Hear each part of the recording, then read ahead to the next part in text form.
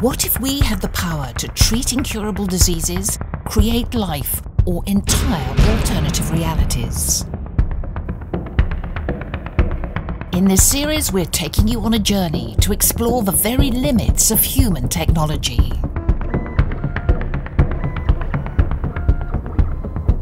Take a fascinating tour around the world and meet the new pioneers in biotechnology, medicine, and engineering.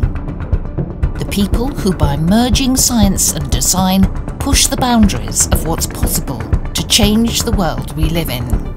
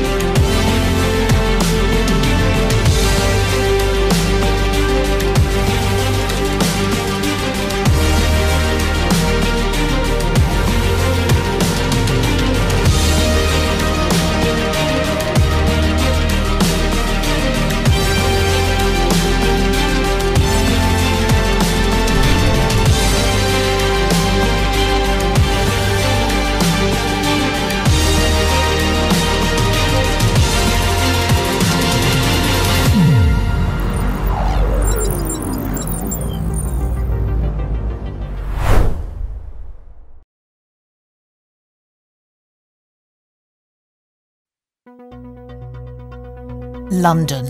As the sun rises, the world's top innovators and designers get to work.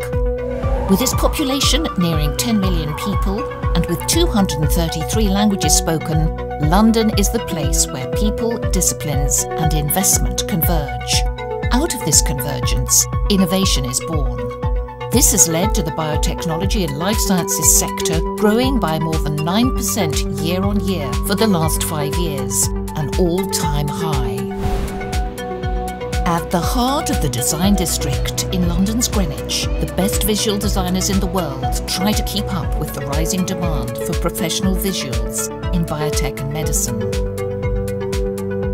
The Reciprocal Space studio are one of the very few such companies in the world, laser-focused on science, but built on creativity. It's really exciting to work at the crossroads of science and design. So with this Science Meets Design series, we really wanted to bring some of that excitement to wider audiences. Innovation often starts with inspiration. For a fascinating material innovation company called Scaled, that inspiration is fish and reptiles. Scaled is decoding the way animals use scales as protection to build next-generation protective wearables. We sat down with CEO of Scaled, Natalie Kerres, to talk about how design fuels her vision of the future Scaled is creating.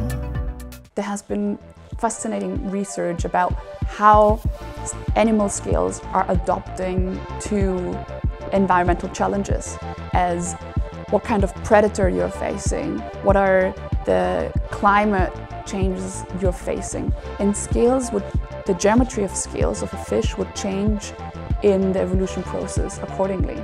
So I'm actually with Scaled copying nature's evolutionary approach to protection of animals. Basically reconstruct the nature's idea to apply scales to protect humans, basically a species that has never experienced scales as a protection mechanism.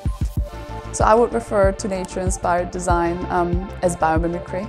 So you have a real-world problem we're trying to solve, and the approach to look into nature, to find parallel problems in nature and analyze how nature has solved them.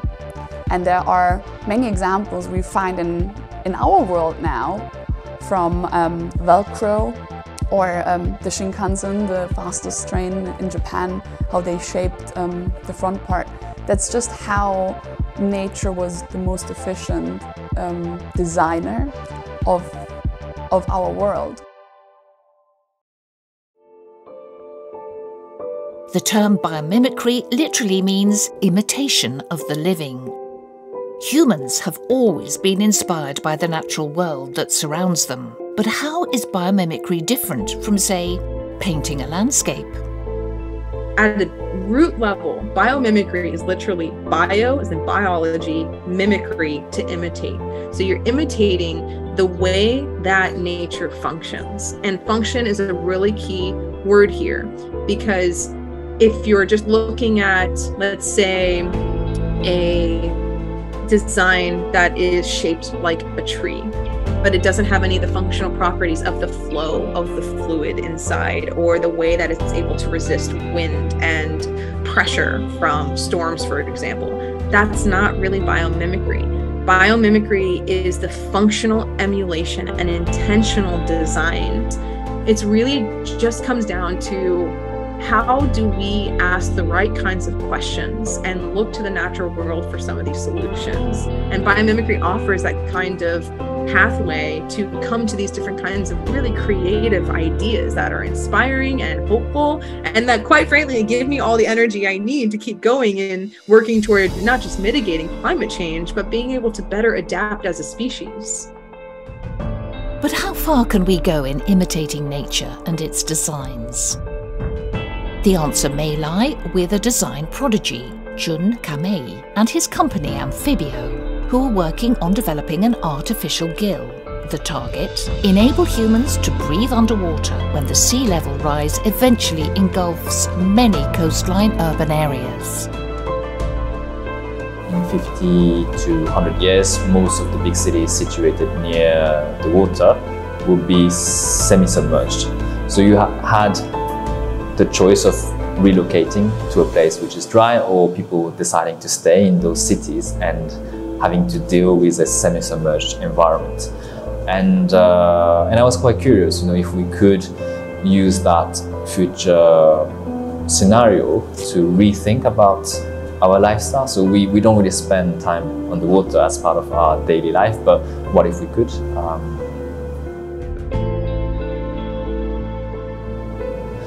So the way our artificial gill technology works is it has a membrane which is waterproof but also gas permeable. So when you have that membrane which separates, let's say, seawater and then your air container, gases can go through the membrane but not water. And by having that system, whenever you consume oxygen in your air container, the level of oxygen in that container goes down, but you have plenty of oxygen outside, so the oxygen molecule will travel from water into the container through the membrane. We want to go away from the bulky and heavy and metallic products that you often find in scuba, but making it more organic, so soft, flexible, more like a garment, and then something that is light. And we use a lot of reference from what you find in nature, the shapes of like corals, or the shapes of like sponges, or of like the gill in fish, as a way to understand how we could potentially translate those design languages into a product to kind of convey, the story.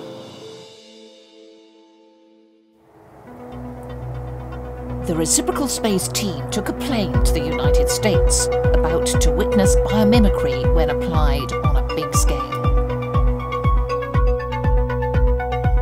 Chicago, known for its experimentation with architecture, holds some of the biggest treasures of biomimicry in the world. The Aqua Tower in downtown Chicago is one of the prime examples of bio-inspired designs in architecture.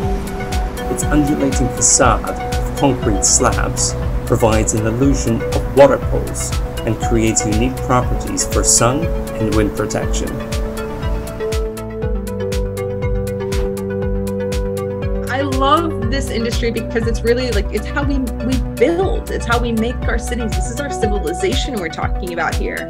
From a grand perspective, you could look at the metaphor of what would it look like if our buildings function like trees and our cities function like ecosystems. We headed to Boston for the Device and Robotics Summit.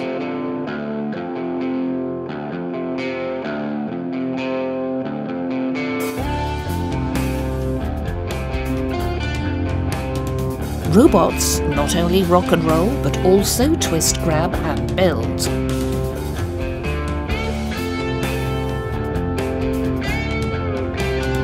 And the dog-inspired robot called Spot, developed and manufactured by Boston Dynamics, has a knack for dancing.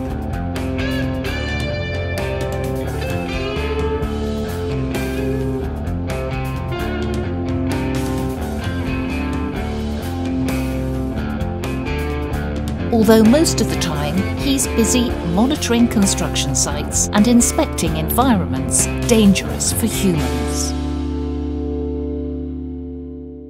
Design allows you to differentiate from what is existing and then making a statement that this is a totally different concept, different technology, different way where we can experience the underwater world.